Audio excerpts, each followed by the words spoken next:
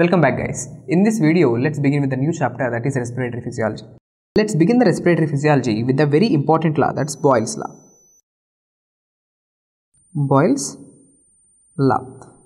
Though this Boyle's law is going to be helpful for us in the topic of mechanics of breathing, how air goes in and air comes out, but I want you to know in the beginning of the chapter itself, what exactly is this Boyle's law. Boyle's law states as volume and pressure are inversely proportional. What does I mean by, if you increase the volume, pressure decreases, or vice versa. If you decrease the volume, pressure increases. Okay, there is inverse relationship between the volume and pressure. To understand this, let's imagine a balloon. Okay, balloon which is inflated to certain volume. Now with your hands, try to decrease the volume of this balloon. Okay, you have taken a balloon, you have inflated it and you have tied a knot. Now you are having a balloon in your hands. Now take this balloon, try to decrease the volume of the balloon by compressing it. Automatically you can experience by yourself the pressure inside the balloon will increase. You are trying to compress it. What exactly are you doing? You are decreasing the volume of the balloon. So inside the balloon, pressure increases. So you are compressing it too much, there will be excessive pressure getting developed inside the balloon. There will be a moment it will pop out. So with this balloon example, you can simply understand, if you decrease the volume, pressure inside the balloon increases. In the same way, if you increase the volume of the balloon, the pressure inside the balloon will decrease. Okay. After this, let's discuss about Weibel's airway generations. What exactly are these Weibel's airway generations? Guys, please see here. In this image, I am showing you Weibel's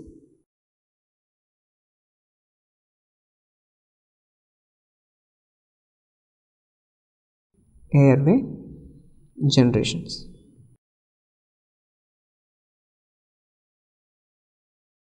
We can simply say these are airway segments. In this image, it's very clear, starting from trachea to the alveolus, there are many segments. Please concentrate here guys. See, here is a trachea. Trachea was given generation 0 or zone 0. After that, there is generation 1, 2, 3, 4. Just like that, there are 23 generations. So, how many generations are there? Weibel airway generations number is 23. So, generation 0 is trachea. Okay, and the last generation 23 is alveoli.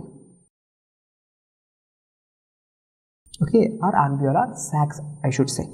Now, what are the important points which you need to know for your exam? Let's take one by one. The first 16 generations. The first 16 generations, see here, these first 16 generations, they are called as conducting zone. First 16 generations are called as conducting zone.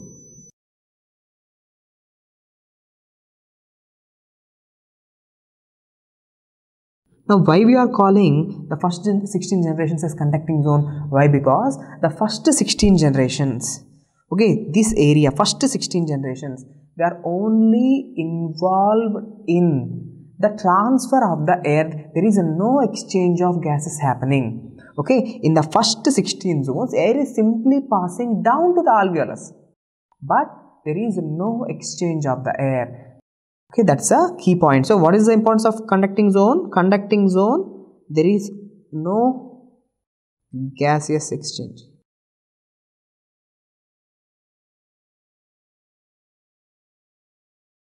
Okay, there is no gaseous exchange. They are from generation 0 to generation 16. Now, what are the other important points which you need to keep in mind? Guys, as there is no gaseous exchange, we can call this phase as dead phase. Dead phase. Okay, and the ventilation in this area is called as dead space ventilation. Now what will be the volume of this dead space? How much air is going to rest, or how much air is going to be present in these first 16 zones? It is almost 150 ml of air. So we all know with every breath 500 ml of air is going to enter into our lungs. In that 500 ml, 150 ml is going to stay in the conducting zone itself. There is no gaseous exchange happening. So that space where there is no exchange is called as a dead space, and the dead space volume is almost 150 ml. Okay, this is the dead space volume. Now after this, let's talk about the generations below 16, that is the last 7 generation. Okay, 17, 18, 19, 20, 21, 22, 23. The last 7 generations are called as, let's write down here guys, the last 7 generations are called as last 7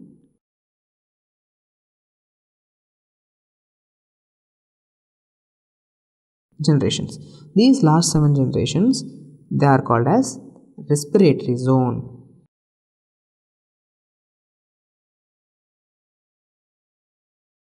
Why they are called as respiratory zone? Why? Because their exchange of gases will take place. Gaseous exchange.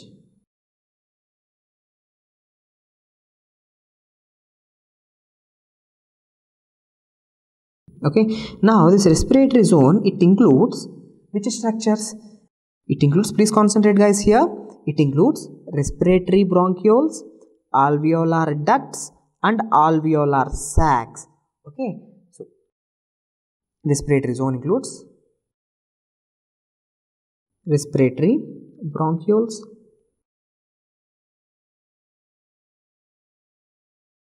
alveolar ducts and alveolar sacs. Now all these 3 together called as acinus.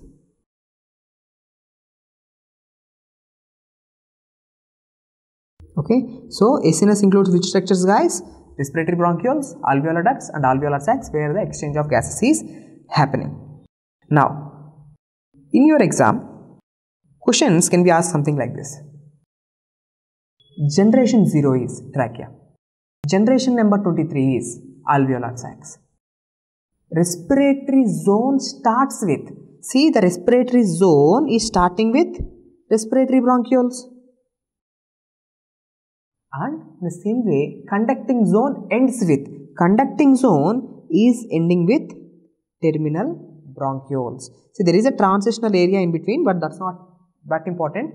Terminal bronchioles is the ending point for the conducting zone, and respiratory bronchioles are the starting point for the exchange zone, that is respiratory zone.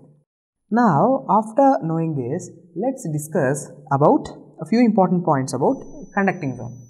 Conducting zone, I have taught you, it's ending with, let's take a point here, it ends with terminal bronchioles. Now here in this image I am showing you the terminal bronchiole. Whatever I am showing you here, this is a terminal bronchiole. Now what is the importance? See guys, please concentrate. The terminal bronchioles, they are having lots and lots of smooth muscles which are surrounding them. So terminal bronchioles are having maximum smooth muscles in the respiratory tree. The maximum amount of smooth muscles are present around the respiratory bronchioles. As they have these smooth muscles, they can undergo bronchoconstriction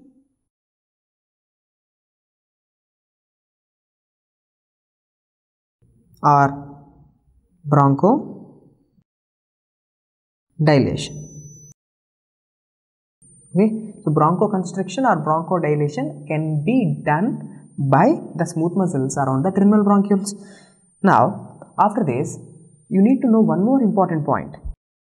If they ask you which of the following bronchioles mainly regulate the airway resistance. Airway resistance is mainly regulated by terminal bronchioles. Why? Because they have maximum amount of smooth muscles. Regulate airway resistance. Okay. Now, let's talk a few more important points about the smooth muscles.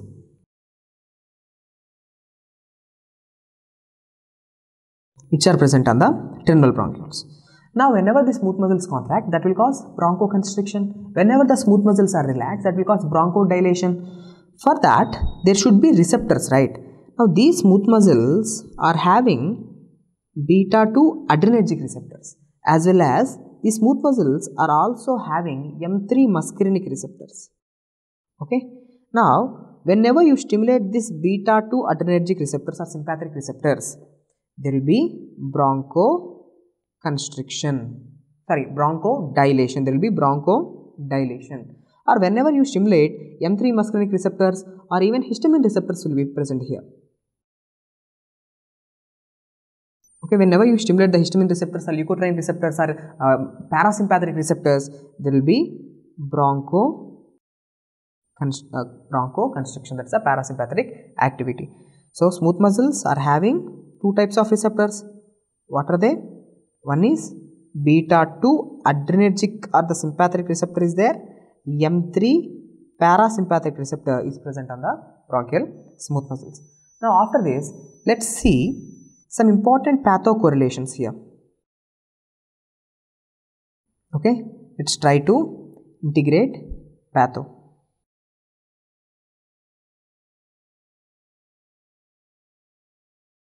Now, after knowing about the smooth muscles, let's discuss a few points about asthma. We all know that in the condition of asthma, there is reversible bronchoconstriction. Bronchus is going to undergo constriction, especially the terminal bronchioles are undergoing constriction. Why this will happen? First of all, asthma is an example of type 1 hypersensitive reaction or anaphylaxis, bronchial asthma. Now, what happens in this asthma? Very simple, guys. First of all, there are these pollen or dust particles present. Okay, for the first time when the pollen or dust particles enters into the body. Okay, via nose, the pollen or the dust particles have entered into the body. Now, this person is susceptible. Okay, now this won't happen in each and every person. So, genetically predisposed persons. Now, whenever the pollen enters into their body, their immune system recognizes this pollen or dust particles as antigens. Now, immune system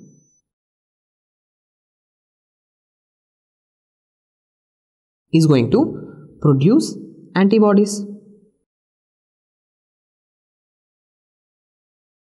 Okay, now in the body of this person, there are antibodies against the pollen.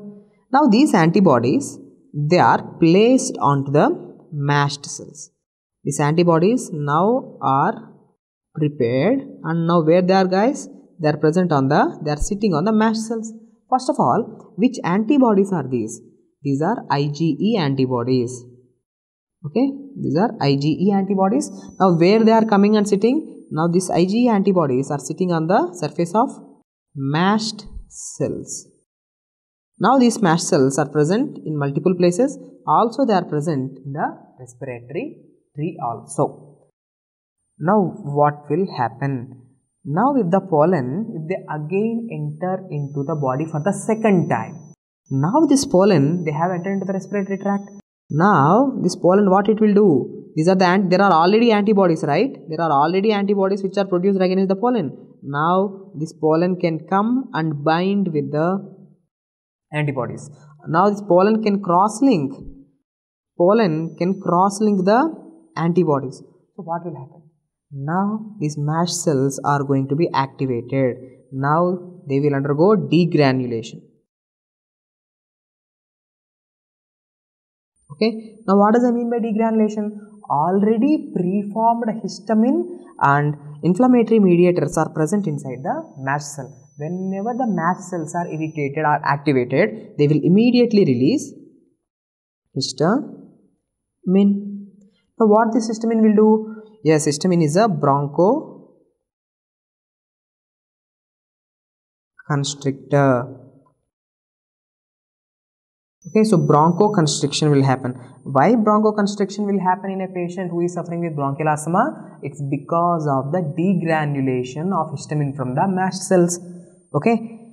Now, let's discuss some important single liners. Yes, histamine causes bronchoconstriction, there is no doubt. But if someone comes to you and asks you, what is the most potent bronchoconstrictor?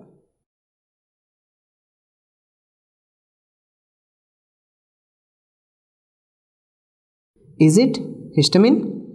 Is it prostaglandin? Or is it leukotriene? Which one? It's a leukotrienes.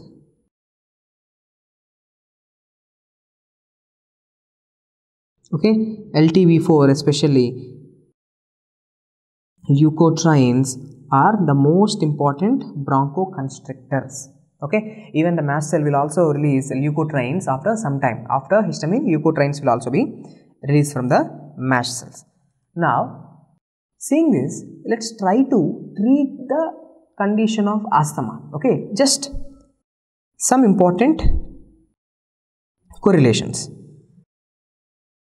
Let's understand that this is bronchus. Okay, here I am showing you bronchus. Now this bronchus, it's having maximum amount of, especially terminal bronchioles, it's having maximum amount of smooth muscles. I have taught you on the surface of this terminal bronchioles or the smooth muscles, there is beta 2 receptor and also there is M3 receptor, there is histamine receptor and also there is leukotriene receptor. M3 receptor, histamine receptor and leukotriene receptor, whenever they are stimulated, they will cause bronchoconstriction. Whenever beta 2 receptor is stimulated, that will cause bronchodilation. Now, how to treat the condition of bronchial asthma? Very simple. In the condition of bronchial asthma, there is bronchoconstriction. What you have to do as a good doctor, you have to do bronchodilation. But doing bronchodilation, should you have to stimulate beta 2 receptors or should you have to stimulate M3 muscarinic receptors? You have to stimulate beta 2 receptors. What are the beta 2 agonists or what are the beta 2 stimulants? Including salbutamol.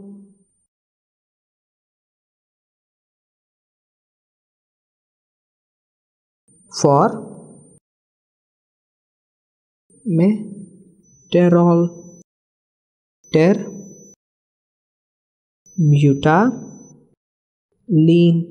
Okay, terbutaline. Okay, salbutamol, formoterol, terbutaline, all these are the beta 2 stimulants which will cause bronchodilation. In the same way, you have to inhibit the M3 receptors. You have to inhibit the histamine receptors, or you should inhibit the leukotriene production, or you should inhibit the leukotriene receptors. Now, what are the drugs which will cause inhibition of M3 receptors? Now, M3 blockers include ipratropium,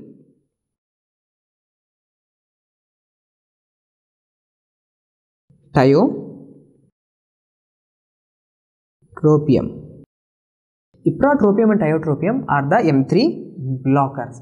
Now, I have taught you the leukotriene receptors. Okay, the leukotrienes are the most important or the potent bronchoconstrictors. So you have to block leukotriene receptors also. What are the examples? Montelukast,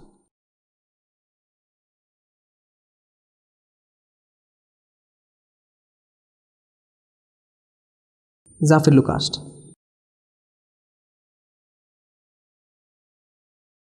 You can see in the name itself it's there. Okay, see Leucast, L-E-U-K-S-T, Leucast. Leucast means leukotriene antagonist. Okay, leukotriene receptor blockers. Now, after this, let's talk about a few more important drugs which are used in the treatment of asthma. Those drugs include xylitoin.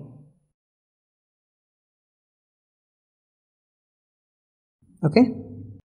Now, what is this xylitoin is going to do and help in treatment of asthma? The name itself, it's a leu. What is this leu for? Leukotriene. Leukotriene receptor blocker? No. Xylitol is a drug which will inhibit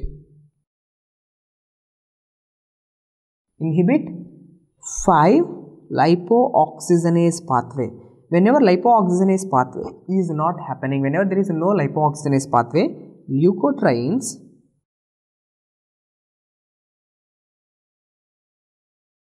are not produced. Whenever there is no leukotriene, there is no bronchoconstriction. So xylitol is a drug which will inhibit 5-lipooxygenase pathway, and leukotrienes are not produced in the body. That will treat the asthma. Also, we have studied about mast cells. Mast cells are the one which degranulate and immediately release the histamine. That histamine will act on the bronchial smooth muscle, causing the bronchoconstriction.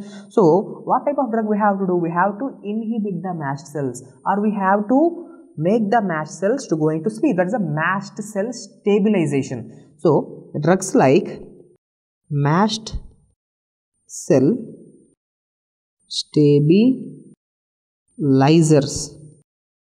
Mast cell stabilizers are also used in the treatment of asthma. The drugs include sodium chromoglycate. Okay, so sodium chromoglycate is a drug which is a mast cell stabilizer. And at the end of the day, we have discussed that IgE antibodies are present on the mast cells. IgE antibodies are the ones responsible for the asthma. IgE antibody cross-linking will activate the mast cells. When mast cells are activated, histamine is there, that causes bronchoconstriction and asthma. So, we have developed a drug called as omalizumab. Now, what kind of drug is omalizumab? It's a MAB, means monoclonal antibody, which is anti-IgE. It is anti-IgE antibody. These antibodies are going to attack the IgE antibodies, so that IgE antibodies are blocked and they are not getting placed on the mast cells, so that there is no activation of the mast cells. Okay, so there are some important drugs which are used in the treatment of asthma. Now after this, let's discuss about conducting zone.